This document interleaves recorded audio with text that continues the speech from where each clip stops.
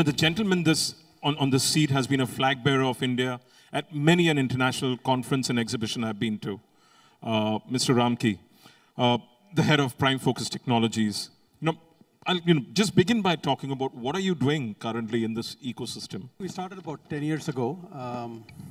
Content is digital, but we realized that enterprises are not, or the companies, the players in the M&E space are not digital.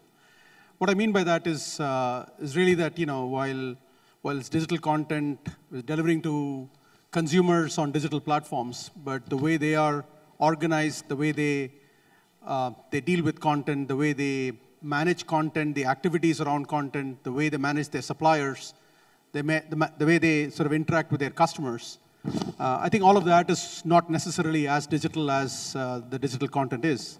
And that's where we thought there is an opportunity to play. We think we are the SAP or Oracle in this business.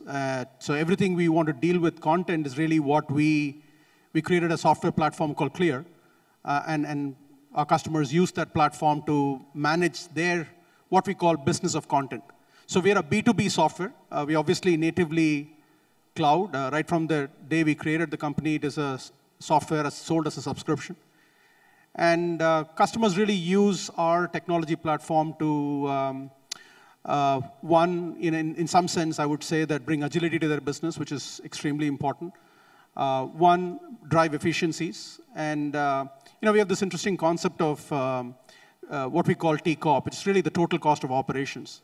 So customers really use our technology platform to really, while they gain agility and try to maximize revenue from their content, how do you sort of do that at the lowest cost of operations? And I think that's really what our obsession has been over the last 10 years. And our platform manages over 1.5 million hours of content today for our customers.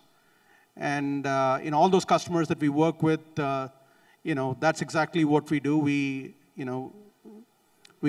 bring in some method to the madness in the way they deal with their content and activities around content. So what kind of services are you providing specifically? Is it the advertising? Is it the a kind of online aggregation of the content, or is it content delivery to other markets where they are actually showing the channels? How many services are you providing to these? I think we work with a broad cross-section of customers. Broadcast networks obviously is our single largest sort of customer segment. Studios or content owners are the second biggest sort of group of customers. We also work with service providers, OTT providers, the likes of Netflix, Amazon Prime, those kinds of sort of, if you will, service providers, or Tata Sky, those kinds of service providers. And we also work with brands. So we do work with, the cross-section of them. What we do to them, obviously, there is a technology offering, which is really what we lead with, which is a B2B software that they use to deal with all activities around content, starting with content management to doing every activity associated with the content that they need to, right? And pretty much everybody in the company because their lives revolve around content. So it could be the creative department, it could be the marketing department, it could be the operations department, it could be the legal department, sales department. Pretty much everybody, senior management, everybody's sort of activities revolve around content. They all use our app or our portal to manage the activities. And so that's the technology offering. And the technology obviously also orchestrates all the activities, the workflow, the enterprise workflow associated with, prepping, processing, and delivering content. So that's the technology piece. And on the back of that, we have a whole host of media services. So which is content preparation, compliance-related work, adding metadata to content, localization, creative services on the back of that. So yeah, it's a combination of sort of technology and services that's sort of really what brings the collective value that we deliver to our customers. And does a company have to have scale and a specific amount of content to come and use your services, or any small content company could also? Actually, we've increasingly, as we've grown, we've become more palatable for customers who even are smaller relative to our traditional sort of engagement with bigger customers. Today, we have a lot more number of smaller customers that sort of engage with us. And we have customers now who produce maybe 10, 20 hours of content every month. And they find what we do very relevant. Because, like I said, ultimately, there's a lot of sort of effort around the core business that need to kind of, for you to be successful. And I think a lot of people are dialing into companies like ourselves. Great. Now, I'll go on to the industry. So what are the challenges that the media and entertainment enterprise face while delivering content to OTT platforms? I think a lot was spoken today in today's panel. I think first and foremost, I would say scale. Because if you look at most OTT platforms, given the customer acquisition cost, the distribution costs, and so on and so forth, you want to be more, you got to deliver more to that consumer. So you really are kind of expecting to actually aggregate more and more content on the back of which there is scale. If you're a platform, there is scale. If you're a supplier of content, and there is scale there as well, because nobody is asking for a 13-part episode or a 26-part episode anymore as a purchase order. They want a few hundred or a few thousand hours of content. So whether you are on the content creation, aggregation, or on the platform side, you're dealing with scale. And when you deal with scale, I think, there are, today, if you look at it, platforms that were delivering, content that was really going on a platform, a language, there's increasingly sort of merit in it being localized. So there is increased demand for all the downstream activities around that content. Third is, I think, quality. I think, if you really look at it, in all of the scale, I think equally quality is sort of assumed. I'm not talking about content quality, the creative quality. Obviously that there's more and more spoken about it, that the content need to be relevant and engaging and compelling for somebody to kind of do.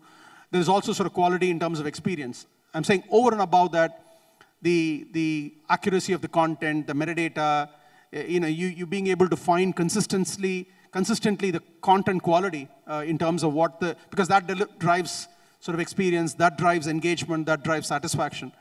So I think that, and last but not the least, cost. Because if you really look at it, business models have changed from getting sort of, a one-time upfront check for the content that you supply. Now, many of them are going into sort of different models to kind of make sure there is more availability. Consequently, I think if you put all of them together, trying to kind of solve for this is really, I think, where the challenge really lies. There are other challenges being spoken about. I'm not repeating any of them. So what's your solution to these challenges? I think it's, I call this content supply chain automation. Right. And I think that's sort of really, I think, what is quintessentially, in some sense, lacking. Customers, and then again, this is not a problem. In India, the problem is a little more acute, because if you really look at it, we just produce more hours of content than anybody else in the world. So there's far more volume there, and the problem is more acute here. But equally across the world, this problem of content supply chain automation or lack of it. Today, if you look at it, that starts with content management. I've heard from enough and more customers that, they didn't have an M&E track for a piece of content, and they ended up recreating it. They actually spend more money recreating the M&E track than the money that they made in distribution, right? So right from sort of managing content and organizing and keeping the right content at the place so that when a distribution order comes in, you're able to fulfill that, all the way to, you're distributing to many, many markets. There are many compliance and local rules and regulations that you are going to comply with. There is localization. Like I said, one of the biggest growing sort of spaces is localization, and good quality localization. And with all of that, and each one of this is a transaction, and those transactions need to be managed depending on who you are. And I think, this is where work order administration really comes in. Like any other, if you go to a retail or manufacturing or healthcare, everything, these are elements that they have tackled, which I think media and entertainment have not paid enough attention to, which we think is the opportunity for what we are focused on, where it's really providing content supply chain automation, and then that actually reduces the total cost of operations. And I think that's really the So how does your BFT Clear help in achieving faster time to market and with the lowest total cost of operations? So I think one, you're starting with organizing it properly. So every time you're not scrambling for the elements of content that's required. I mean, take for instance today, in the earlier panel, you talked about the same piece of content being delivered to different platforms. Each platform has different sets of requirements, okay? Each one requires different artifacts associated with the main content, right? If you don't organize that, if you don't have a proper methodology on how you will kind of create these downstream, one, you'll take more time, and second, you will spend more money in fulfilling for that, right? So that's number one. Second really is if you look at it, there are enough and more standards that sort of come into play. You're distributing linear and you're distributing on demand. You're creating a subtitle for this. You're going and manually retiming the subtitle because in the digital you're removing and stitching the different segments. Imagine the amount of manual things that you sort of tend to do. Take for instance, you're doing compliance. You do compliance for India. You do compliance for Ofcom because most of this content you deliver to European countries. Then you want to distribute to an airline, right? And each one of these times you now have an editor going and figuring out, oh, which piece of content is relevant for which platform. So if you will, what we are trying to kind of do is organize content very well and try and remove as much bring in automation to remove the human either orchestration or human effort as much as possible. And of course, we have specific tools, right? Through machine learning and others, we have specific tools that obviously sort of anticipate some of this and so on. A culmination of all of this and the experience of delivering to a broad cross-section of platforms.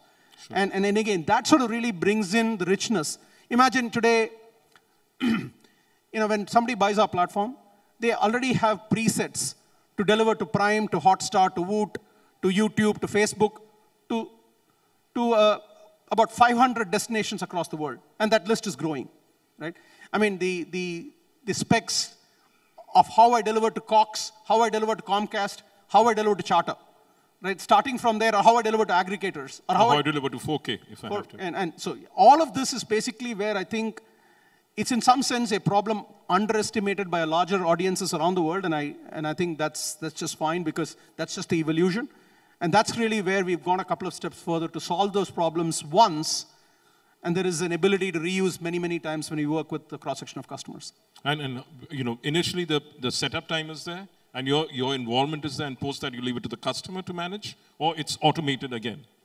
Or how much of resources does the customer have to put in place? So we have two models. One is a model where we call it a white glove model, where we deal with all the complexity, use our own platform, but deal with the complexity. And the second one is a self-service. So many of them, we just sell the technology, and the customer uses the platform and does use the platform like we would when we're delivering a white glove service. Fantastic. So guys with content, companies with content, OTT platforms, here's Prime Focus Technologies, who's willing to help you monetize your content better, manage your content better, reach out to the team. And thank you very much, Ramki, for being here and partnering us on this. Thank you very much.